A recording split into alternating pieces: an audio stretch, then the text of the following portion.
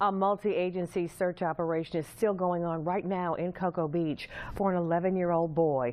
Take a good look at his picture. Cole Monda was last seen around 6 last night along Oak Drive. That's along the Banana River. News 13's Amanda McKenzie joins us live from where the search led them less than a mile away from his home. Amanda, what can you tell us? Well, Jackie, investigators have reason to believe that he disappeared here on 2nd Street South and South Orlando Avenue, just a couple of blocks away from where he lives. Canines tracked the scent of Cole Monda here, and this is also where a key piece of evidence was found. CSI just finished swabbing for DNA on this trash can where a child's bicycle helmet was found. In the early hours of the morning, investigators found a bicycle and helmet believed to belong to Cole Monda. For now, investigators have taken those items into evidence. Before the sun was up, a dive team with the Brevard County Sheriff's Office searched the waterways, but there was no sign of the missing boy. I'm freaking out right now. Family, friends, and neighbors were out searching for Cole as investigators canvassed the neighborhood, searching for clues and asking questions.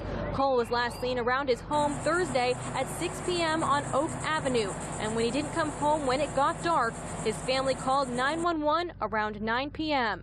FDLE issued a missing child alert for Cole around 3 a.m. on Friday. Police say Cole was on a bike that night, and one neighbor says he may have seen Cole as late as 7:30 while walking his dog. I remember seeing a kid on a bike with a helmet on, and he was smaller bike, smaller kid, but I didn't look at his face. We have learned Cole Monda is a student at Roosevelt Elementary School and the son of Cocoa police officer Doug Monda. He's an everyday kid. He comes to the skate park with his brother, with his brothers. His mom's always around. I've been trying to call her all morning.